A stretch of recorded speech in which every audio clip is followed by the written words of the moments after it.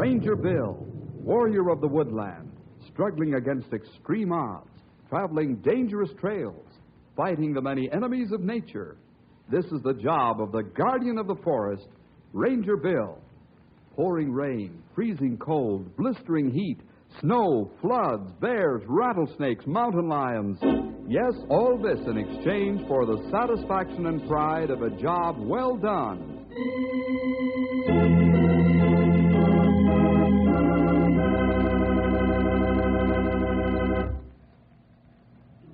Hello, boys and girls. Our story today is Mr. Sunshine.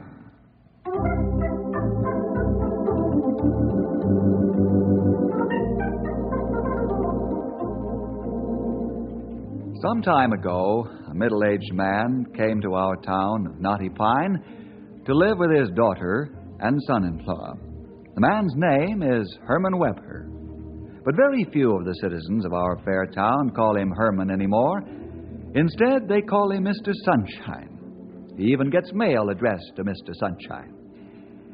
One morning, after Herman Weber came to live with us, he stopped in at the pastor's study.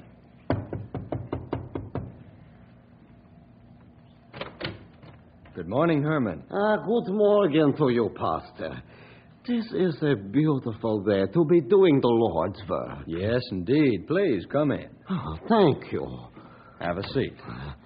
Thank you. Herman, I marvel at the speed with which you've gone about doing your work for the Lord. Yeah, it's amazing. There is no secret to it, Pastor.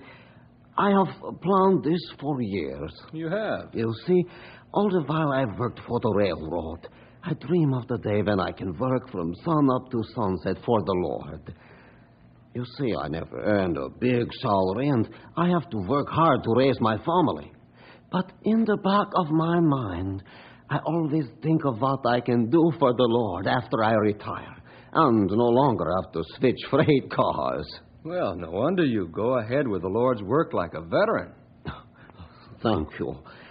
You see, I always dream of the time when I can do more than teach Sunday school class and go to church and make big noise in the choir. Make a noise in the choir. Yeah, that is what I call my singing. My voice, she is not so good. Well, bless you, Herman.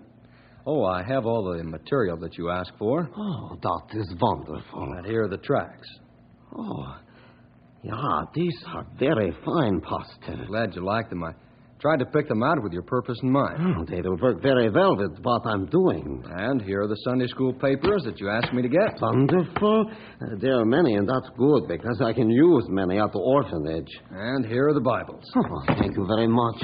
Here are the paper-bound books. Oh, now I have everything to work with. There's still more. Here are the greeting cards that you asked for and the sundry supplies.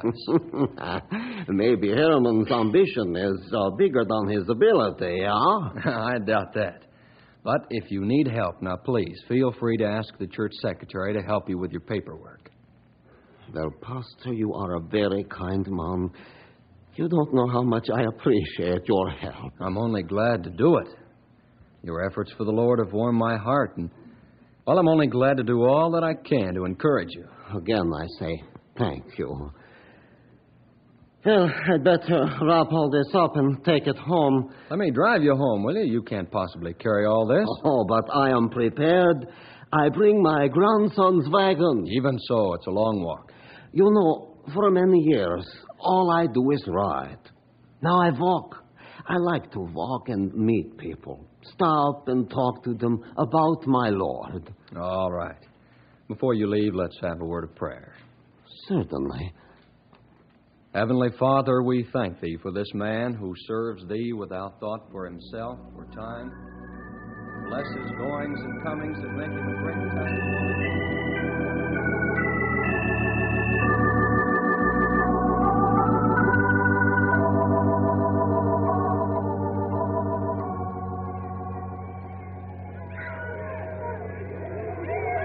Herman, you're such a wonderful help here at the orphanage. Oh, thank you, Amy. I only come twice a week. You are the one that is doing the big job. Perhaps, but you take care of their spiritual needs. whereas I just look after their physical needs. The children look forward so much to the Bible stories and the object lessons. In fact, they'd like to have you come every day. I wish I could. Maybe later on I can do that. I'm glad they like to have me come. Glad? Why, they're overjoyed when they see you turn in the gate. Do you know what they call you? Well, no. What do they call me? They call you Mr. Sunshine. Oh. Is that what they call me? Mm-hmm. Ah, you put them up to it. Oh, no, Mr. Sunshine. The children thought of it on their own. They thought the name would show how much you do for them and mean to them. Just like Sunshine. Oh, those children have a way of thanking a person without saying it, haven't they? Yes, they sure do. Mr. Sunshine, eh? You know something, Amy? I like it. Then if I get tired or discouraged, I'll think of that name, and it will pep me up fine, just fine. Well, I must be running along. Goodbye. Goodbye, Mr. Sunshine.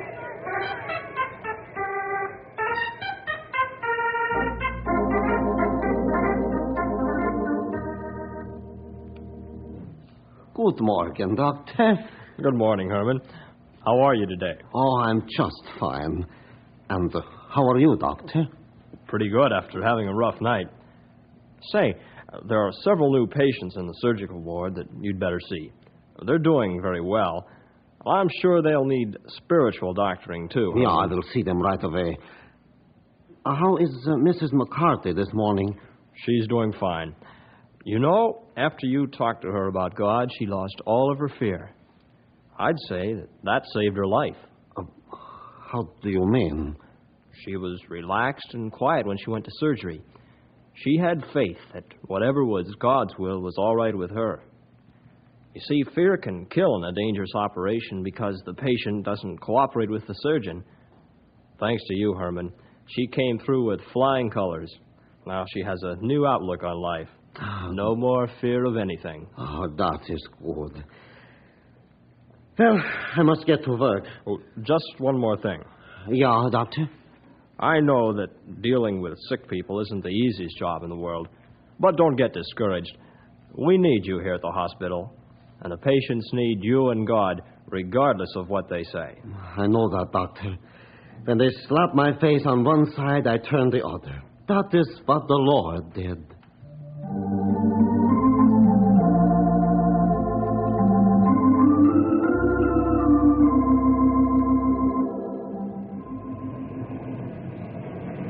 Hello, Ranger. Oh, hello. You are Bill Jefferson, aren't you? Yes? I thought so. My name's Herman Weber. I see you in church Sunday, and my daughter, she points you out to me. I know you, too.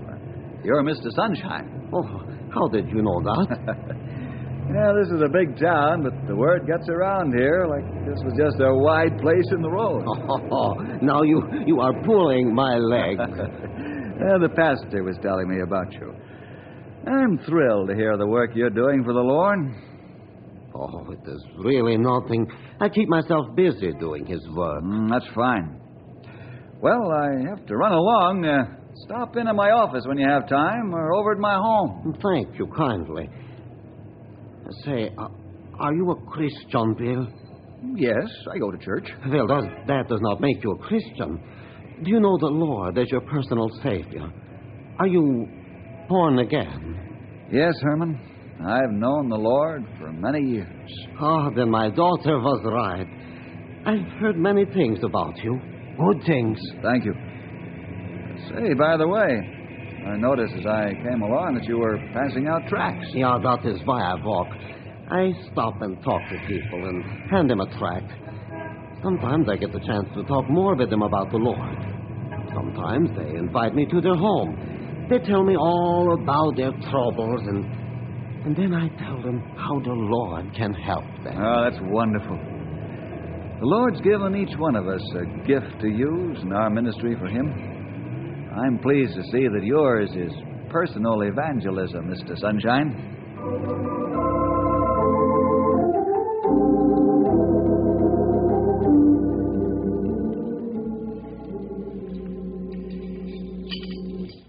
Say, Herman, we don't have much business here for you today. Just one old harmless drunk sleeping it off. Well, can I speak to him? Well, sure, if you can wake him up. Go ahead. Oh, well, thank you, Deputy. I don't see how you can stand even getting close to that guy. He hasn't had a bath in weeks.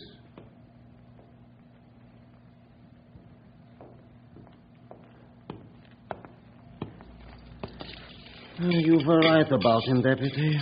He is still in stupor from too much drink. Well, sure. Could have saved you a trip.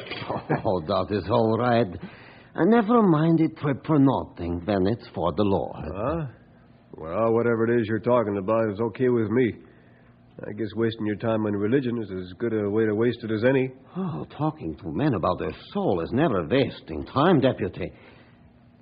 If you don't mind, I'd like to leave these tracts for you to read while you're watching the jail. Why, sure, I ain't got nothing else to do but read. Hey, what's this stuff about, anyway? It's about Jesus and how he died on the cross to save all men from their sins. That's a good one. I ain't no sinner. Oh, the Bible says all men have sinned and come short of the glory of God. I still say I ain't no sinner. And if you say I am, I'll lock you up for calling me something I ain't. Well, I'll just leave this Bible with you so you can read it for yourself. I don't do no Bible reading or any other kind of religious reading. Now get out of here before I get mad and lock you up.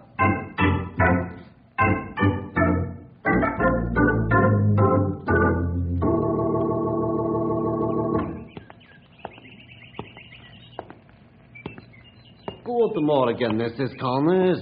Good morning, Herman. You know, those are beautiful flowers in your garden. Why, thank you. I am proud of them. Flowers always remind me of the Lord because they are so beautiful. You know, the Lord is referred to as the fairest of flowers. And then you think of how he died for our sins, which are so ugly. It makes him more beautiful. Anyone that can offer eternal life and salvation from sin is beautiful. Don't you think so, Mrs. Connors? Oh, is that all you ever think about, Herman? You ever heard of God being referred to as beautiful as a flower? I'm not interested in your religion. I'm a good woman and faithful in church. That's enough. Oh, that is fine, but it is not enough. The Bible says... I don't care one bit what the Bible says. Just because you helped get the doctor the day when Mr. Connors took sick and you did a few chores for me is no reason to pester me to death about religion. And if you don't stop pestering me, I'm going to take it up with the law. As you wish, Mrs. Connors. I still think your flowers are beautiful. Good morning to you, lady.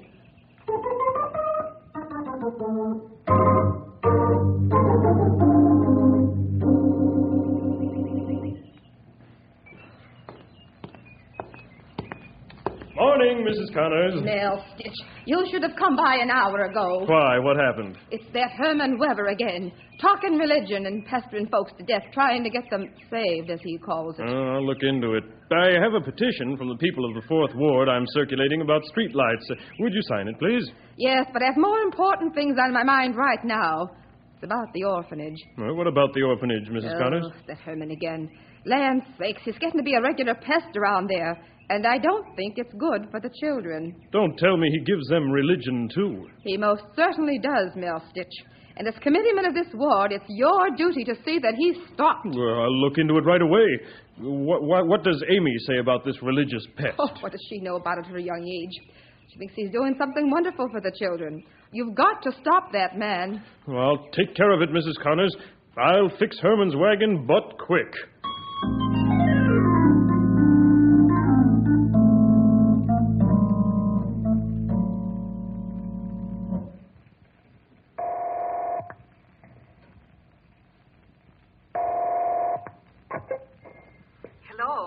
Bertha, this is Effie Connors. Oh, hello, Effie. How are things? Terrible, Bertha. That Herman, whatever his name is. I know what you mean, dear. He annoys me, too. He's always trying to cheer me up, and you know how sickly I am. I'm just not a well woman, and never will be. Oh, I know, dear. You must suffer terribly. I do. And that little man hops around with enough energy and well-feeling for 6 people like me. No wonder he can talk about religion, feeling as good as he does. I declare every bone in my body aches today. He comes by this morning. I was sitting on the porch, and he says he hopes I'm feeling fine. That man has a morbid sense of humor. Well, you know, Bertha, he's getting pesty over at the orphanage now. You don't say. I'll have to speak to my George about that. That's really what I called you about. I wish you would speak to George about Herman, what's his name, especially since your George is on the board. I'll speak to him this evening, Effie. You can set your mind to rest on that. Thank you, dear. By the way, what does the doctor say is wrong with you? He says it's all in my mind, Effie. Imagine that, I do declare. The doctors nowadays just aren't what they used to be. Everyone says your doctor is so good. Oh, he's a nice enough man, but if he had my aches and pains, he wouldn't say it's in my mind. That's a shame for him to talk that way. Well, I must hang up. Don't forget to talk to your George. I'll talk to him. Goodbye, dear. Do call again. I will. Take care of yourself, and don't move around too fast. If I were you, I wouldn't bother with doctors at all. Goodbye.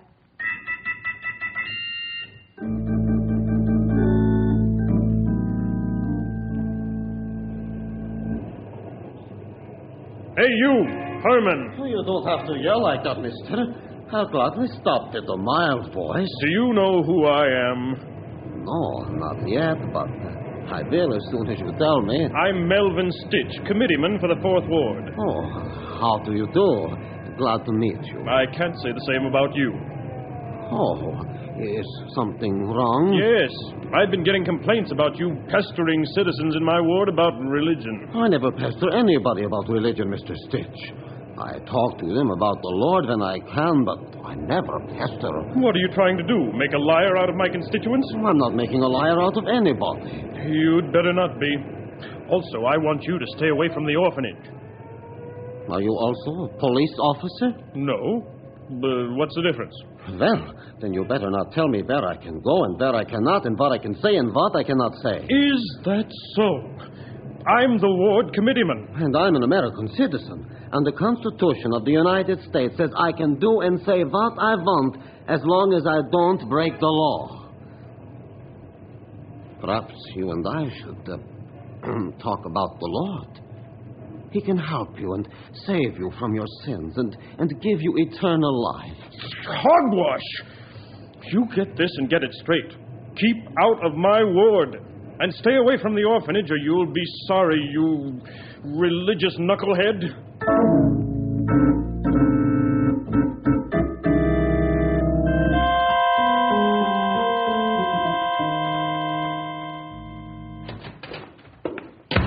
Bill! Bill! I've got some bad news. Oh, what about, pal? Herman. Herman? Yeah. I overheard Mel Stitch telling Mr. Sunshine to stay out of his ward in the orphanage. Are you positive? Sure. I could hear Mel a country mile. He was talking so loud. Well, I'll take care of Mel. He can't treat Herman like that.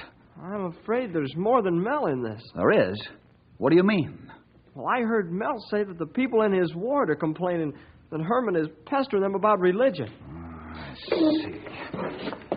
What are you going to do? First, I'm going to talk to Mr. Sunshine. Then I'm going to do some investigating in the 4th Ward.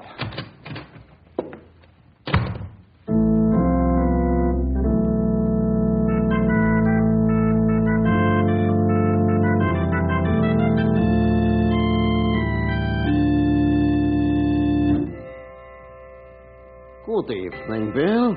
Herman, I understand Mel Stitch gave you a bad time this morning. Oh, how did you find out? You have friends in this town, Herman. Oh, I didn't pay too much attention to what he said.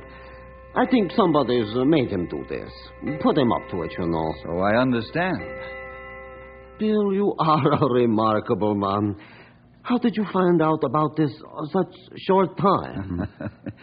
There are folks in this town that don't like to see a good man get bullied by a man who thinks he's the dictator of the 4th Ward. Oh, I don't think the committeeman meant what he said. I'm not going to worry about it. That remains to be seen. Mel can be mean when he wants to be, especially when he's trying to show off authority that he doesn't have. If there's one thing I can't stand, it's a bully. Well, thanks for your kindness and thinking about my welfare, Bill, but I've faced this before, and while the Lord's still on his throne, everything will work out in the end. And the Lord will be on his throne for eternity.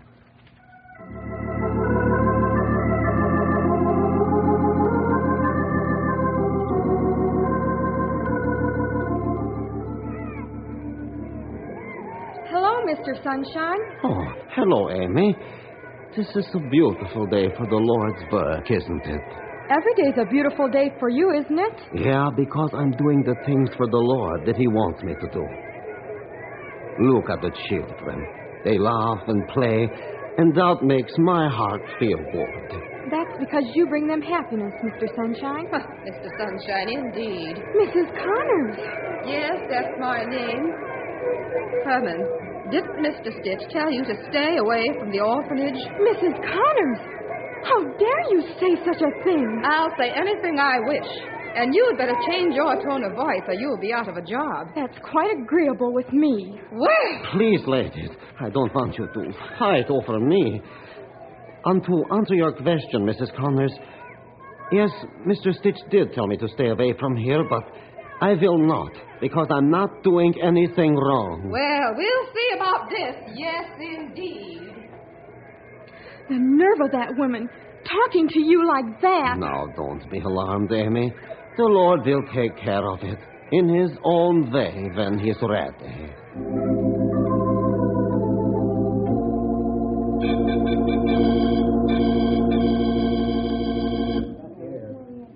Hello, ladies. What's on your mind? Bertha and I were just discussing Herman, what's his name. I was telling her how he defied you right to my face. Dear me, Melvin. When she told me that, I came right over here with her. Sick as I am and hardly able to walk. So that religious crackpot defied me openly, huh? Well, I'll see about that. I certainly hope you do your duty, Melvin. Yes. What do you intend to do? I'm going to have a warrant sworn out for his arrest on the grounds that he's a public nuisance. Wait. Well, I hope Bill Jefferson's in.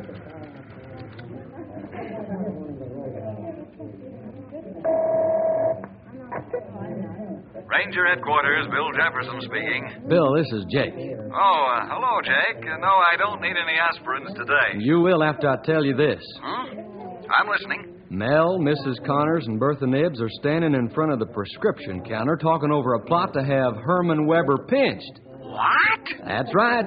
They didn't see me compounding a prescription back here at the counter, and I heard most of it. And you'd better do something or I will, because I don't cotton to that sort of thing nohow. Mr. Sunshine's a very wonderful man, and I don't want to see him hurt by a few jealous people. I'll be over there on the double. Goodbye.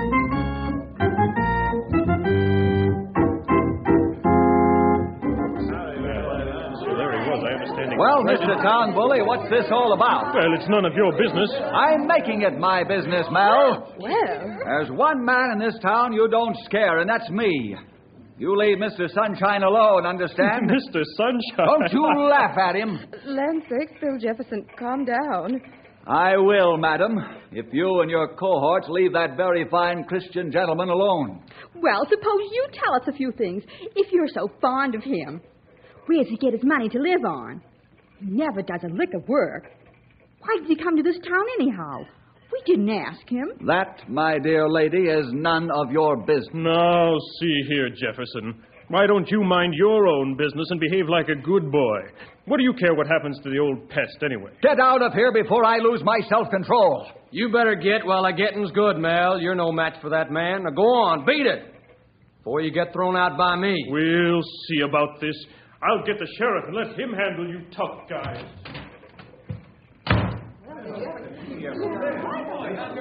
Now, ladies, I'd suggest that you get on your way and not make any more... Mel plowed right into Herman and knocked him down. I think he's hurt.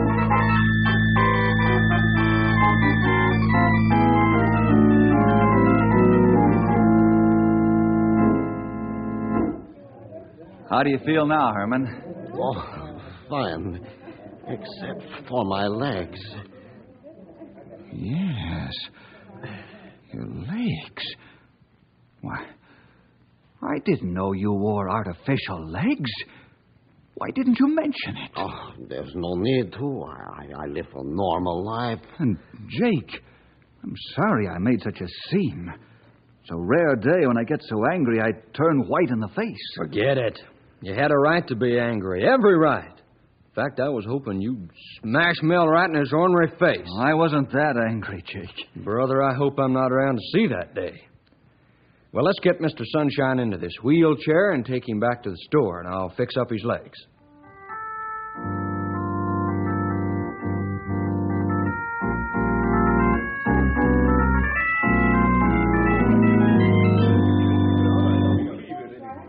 Whoops, looks like Mel made good his threat. Here comes the sheriff with him and them two women. Yeah, so I noticed. Herman, here, give me your legs, and I'll have them in working order in a jiffy. Yeah, sure, Jake, and thank you. I wouldn't like to be in the wheelchair any longer than necessary. All right, Sheriff, there he is faking he's hurt by sitting in that wheelchair. Mel, is this the man you've been picking on? This man with 2 artificial legs? 2 artificial legs? Artificial Yeah, legs? you ought to be ashamed of yourself. Oh. Bill should have knocked your block off. So long, Bill. See you around sometime. Okay, Cal. Thanks for stopping by.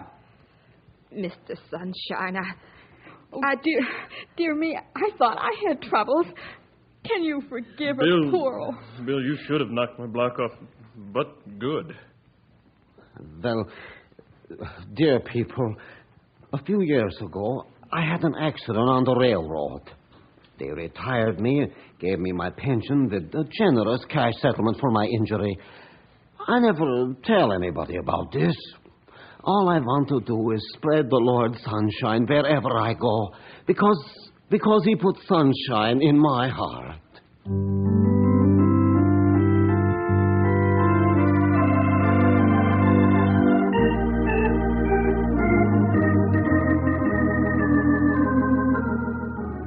That's the story of Mr. Sunshine. And as I said before, nobody calls him Herman anymore. Say, if you're over Knotty Pine Way, just ask for Mr. Sunshine. We'll point out the house where this servant of God lives, or you might see him walking down the street, spreading the Lord's sunshine. Well, see you next week for more adventure with Ranger!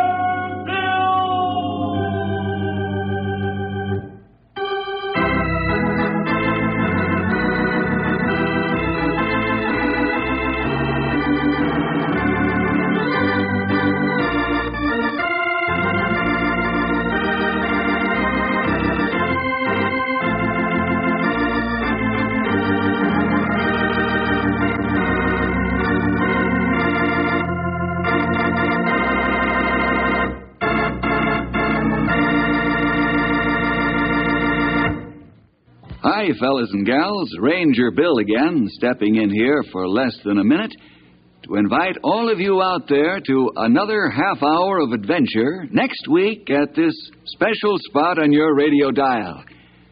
We've gathered a pile of stories for you with mystery and adventure and all kinds of excitement, and we don't want you to miss a single one. So next time, call up your friends or get together with them and join all of us Rangers for a session of fighting forest fires, grappling with grizzly bears, or just plain trying to help somebody out. We're sure you'll enjoy the story, and you might just learn something that'll be of real help to you in later life. So, next week, be sure to listen.